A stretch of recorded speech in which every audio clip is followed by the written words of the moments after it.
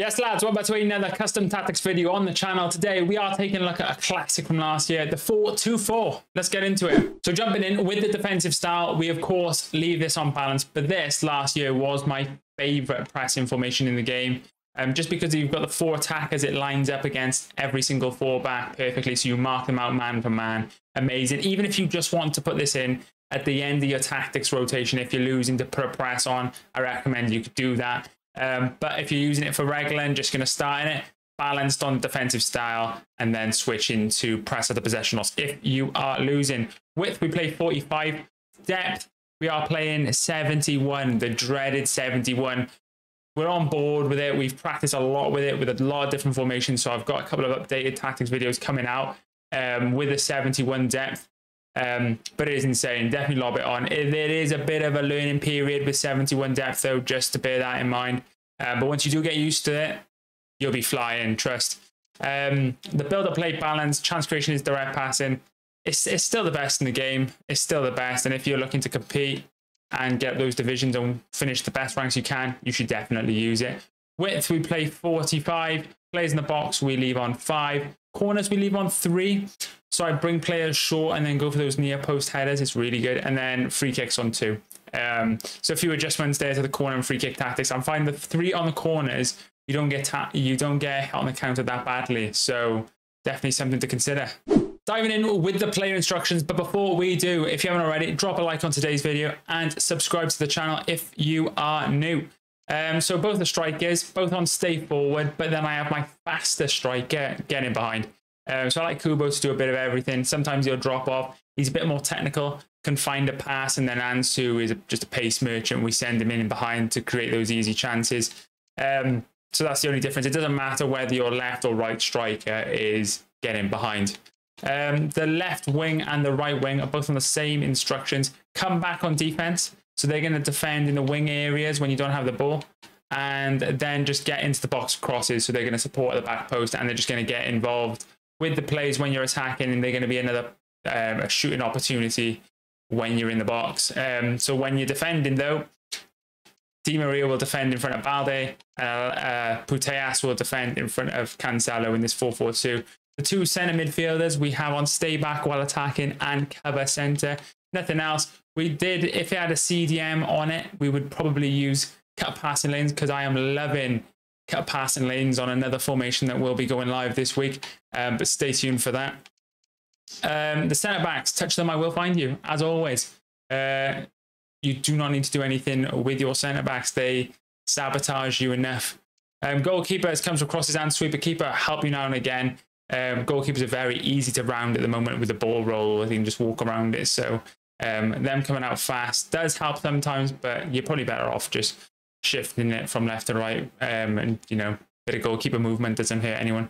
The fullbacks, we have one stay back while attacking, and then the other is on a balance and overlap. It doesn't matter which fullback you have overlapping. Just make it your more creative fullback. I will definitely be getting rid of Cancelo, though, because he's not the fastest. So being the creative fullback of my team, he needs to be fast enough to get back into position when you lose the ball. So just bear that in mind. If you've got a fullback that is going forward, you probably want him to have at least 90 pace. And that is the 4-2-4.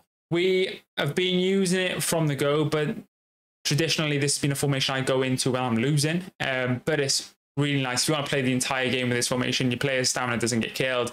It's really nice. And it's, again, if you're losing, it's the best formation to just go into a press with. I don't think there's a better formation, because it's like a 4-2-4, but a 4-4-2, but super aggressive. But let's jump into some gameplay. Jeez.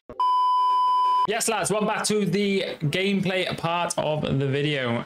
We are playing the Cup, the Sweat Cup, which is the least fun you can have on this game. Well, that's probably not true, actually. It is very, very sweaty. I think it's skill-based matchmaking again, like last year, because EA don't listen to any of the feedback from the previous year, which is fantastic. You know, that's what we're here for. But diving into the gameplay, the 4-2-4, I love it. It's just a really solid formation with the goalkeeper movement already. Ooh, I thought he was going to mess it up then. It's just really solid in attack and defense. It gives you a bit of everything. I do need to get rid of this Barcelona team, to be honest, and just go full Messi, because it's just not doable when you're trying to compete. Like, we were able to get 17 wins with it this weekend, but we want to be pushing to rank ones. And I just don't think the team is good enough to do that, because you just need a little bit of an edge at times. And if I could have Putellas every game, that would be amazing. But that's just not the case. And you fluff chances like that. That's me, that is. That's all me. The cross-body shot. I should have just... he's a goalkeeper mover. So what we'll do... We're going to hang fire for a few seconds. Balde, you've lost your man.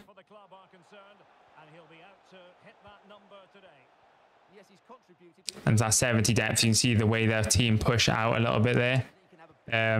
Again, with the depth, just make sure you're using what you're comfortable with, because it's not, 71 depth is not, you know, an absolute necessity. Just play it if you like it. Balde is done. So done. He's a good budget. There you go. Just worked it through. And those are the goals you have to score and repeat, unfortunately, in this year's game, is those cutbacks. It's arguably, in all my years of playing FIFA or EA or EAFC or whatever, it's probably the most boring meta of all time. Just like, I know the byline cutbacks were always a thing, but this is crazy. Like, if you're not going down the outside, then you're doing something wrong. I tried to green time that. You need to be just holding RB and going to that byline every single time, because if they don't have to defend it, then you're going to smack them 10 times out of 10. I don't know why he's taking a touch there. Did it give me a penalty advantage then? Or was that an offside advantage that it didn't give him? I think it was an offside advantage. If it was a penalty advantage, it's hella quick. But look how many bodies you've got in attack. This guy is literally flooded the midfield. So we're just going to go out wide, where we know our fullback is going to be overlapping. Remember, using that side that your fullback overlaps is super important, because you're going to have an overload on that side a lot of the time anyway. Go on, Kubo. Where's the passing options? Come on, guys, move. Give it out to Di Maria. This guy can dribble like Messi. Look at the dribbling. Side foot shot when I out to press B. Brilliant. Oh, the counter attack. No. Yeah. Nope. Not quite got that ball back. Okay, game. Thank you.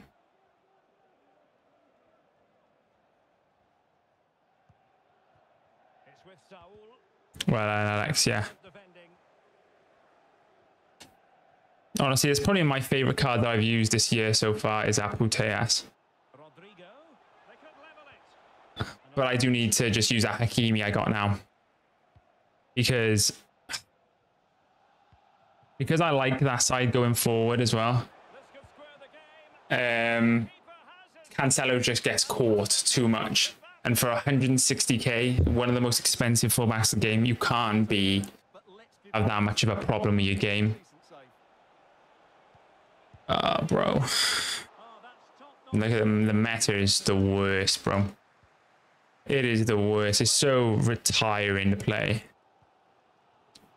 But, you know, we are here. Eventually they'll patch it, because we just need another way to score other than just cutbacks, you know? It is, if you're not doing cutbacks on repeat, you're probably not finishing where you want to finish. Why the hell did Di Maria do the dummy shot then? He's a top card though. For 60k, I don't think you can go wrong. The only problem is the links. Take Kubo, another good card. Another card that's in my starting 11. This engine, she's very bad. I'm not saying very bad, actually. She just doesn't do anything.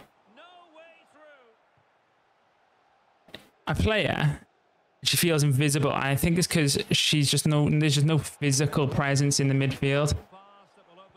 I knew she's just, you got 99, 90 odd interceptions, right? But just, I guess, nowhere near the ball, ever.